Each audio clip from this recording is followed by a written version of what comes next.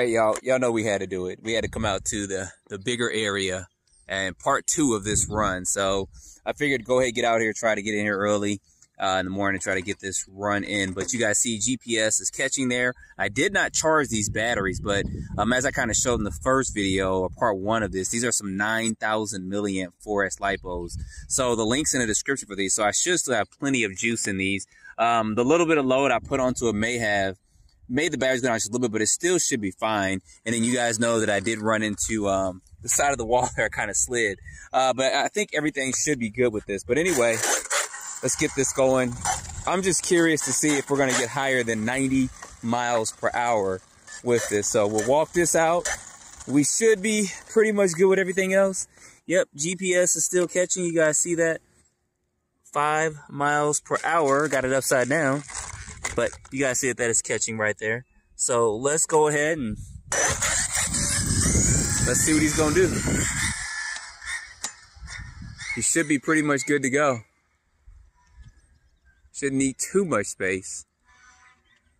I love this area because I can open all the way up.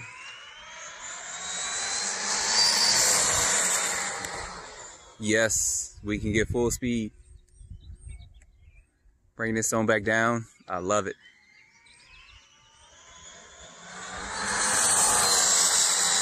Wide open. All right, bring this on back down. Let's see what we got.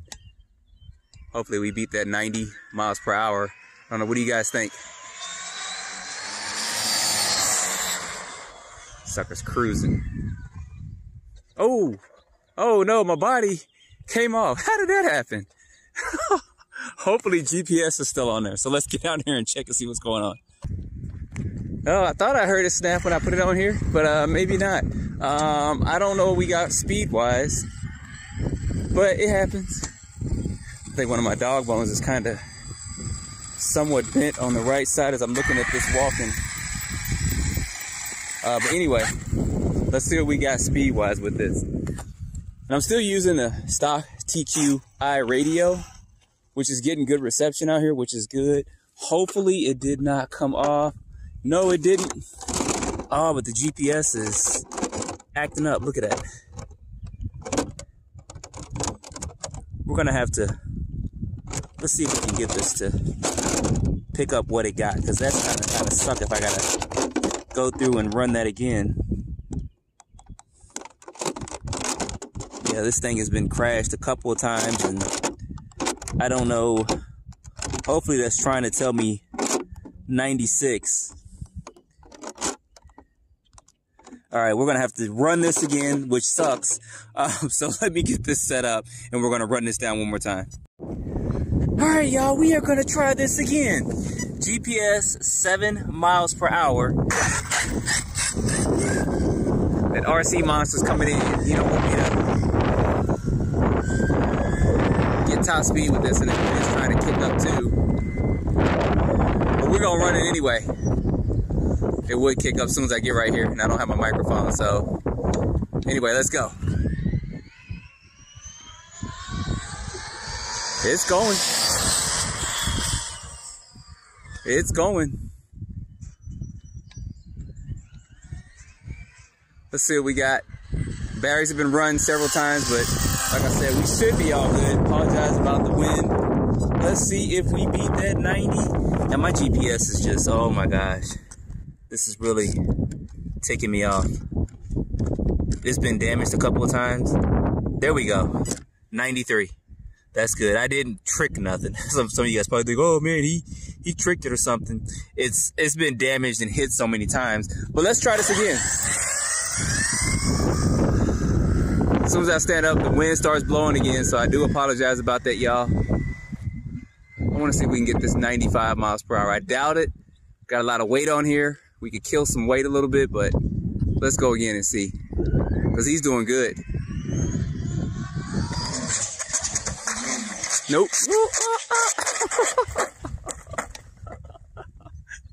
That means we're gonna stop. That's why my GPS don't work good. The GPS might have fell off somewhere. I hope it didn't. Oh, it didn't. Okay. That's why my GPS does not work. We're still good to go. Let's try it again. Oh, my motor wire probably came loose. So let me get this adjusted just a little bit.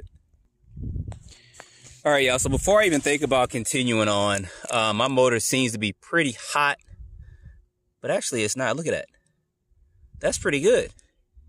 It actually feels hotter than what it is. So I'm going to get this stuff restrapped in here, and we're going to try to run this one more time. So let me get this set up. I told y'all this is a mess, but we're going to keep this running.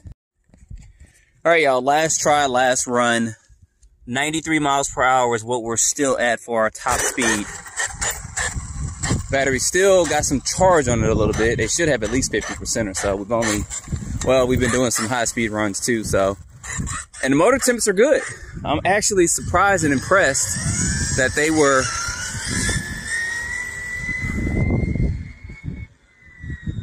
This is gonna be very interesting after that tumble we just did.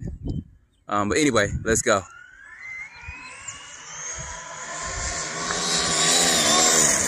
He's trying to lift up. He may be picking up some speed, y'all. Let's go down one more time. Probably should have took this wing off.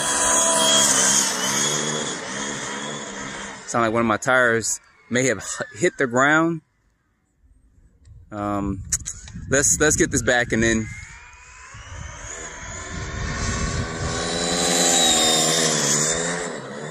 Full throttle almost right there.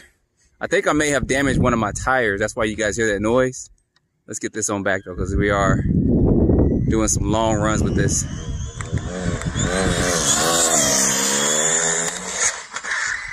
That time I caught it. All right, we're gonna bring this on back down. I'm pretty happy with 93 miles per hour. I don't know about you guys. Definitely has a lot of potential to go faster.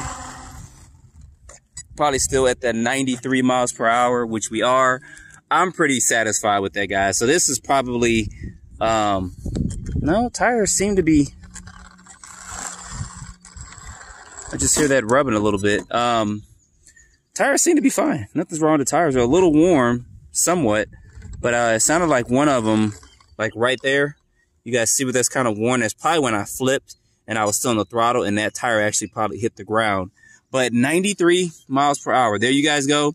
I believe this could probably go about 95 to 96 miles per hour. Maybe with some adjustments. This is still stock suspension on it. I still got a little bit added weight because I didn't even take out the regular speed controller. I just strapped everything in real quick just to get this running. But I am pretty impressed with 93 miles per hour. Smaller tires and wheels than you would probably normally put on a speed truggy for it, but these held up good. I think that this just got a little damage just when I did that flip, which I don't think it did. I know it did because I can even feel it. Even this part of the rubber is actually hotter than the rest of the tire, but that's good. I mean, I think if you take off these mud guards in the back, let a little bit more air just kind of flow through, and probably lower this down pretty much a little bit more and stiffen the springs up or stiffen the shocks up, you'd have a pretty good speed truck. You can definitely hit 100 miles per hour. Don't know if I'll try to do that anytime soon. If I do, I'll have to make some adjustments to this, and maybe I'll try it in a couple of weeks or so. But did want to let you guys know that this is capable of 100 miles per hour out the box. Well, I'm not going to say out the box, but with a couple modifications to it. Smaller spur gear, 25-2 pinion gear. I told you guys that I did have to cut into that guard that goes over the center diff and stuff to actually fit a 25-2 pinion gear. And if not, you can only fit a 23 in there if you want to leave that in there. But that's pretty good. Pretty good. So anyway, guys, put your comments down below. I know I can do things to improve this. I know you guys can come, oh, take your wing then. Guys, I know all that. I kind of wanted to run it like this because most people that get this vehicle are probably going to do things like that. But if I took the wing off, stiffen the shocks up, take these mud guards off, and maybe some minor tweaks, actually put the speed controller in there and not kind of tape it around. This is definitely going to be 100 miles per hour, probably about a 101. So far, so good. I may do that. I may not. I don't know. But anyway, put your comments down below. Body's messed up, but it did take some hits and it survived. I think my rear dog bone. Let's see. No, it's not bent. It's just dirt. A little dirt right there. squeaky, squeaky, squeaky. So I'm gonna have to clean this up too. But put your comments down below, guys. It's gonna be time to do some bashing with this. Take it to the BMX track. I saw some off-road fields I want to run this at too, because that's kind of what this is meant for. And then we'll get back to speed at some point in time. So thanks, guys, for watching.